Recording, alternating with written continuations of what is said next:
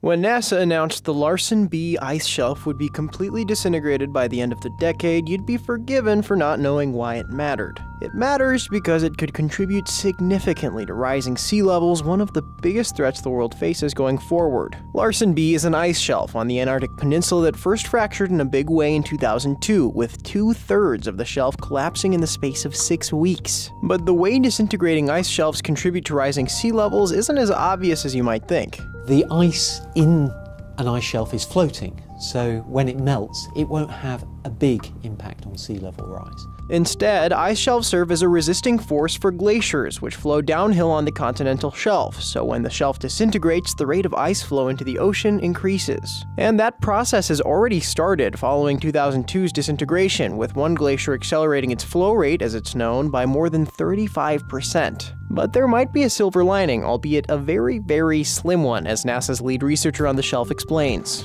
Now we have this rare opportunity of this ice shelf destabilizing and eventually collapsing in front of our eyes. And that will give us incredibly valuable lessons that we could use to understand what might be happening elsewhere. That's kind of outweighed by the bad news, though, as the British Antarctic Survey reports Larsen C, just to the south of Larsen B, is also thinning.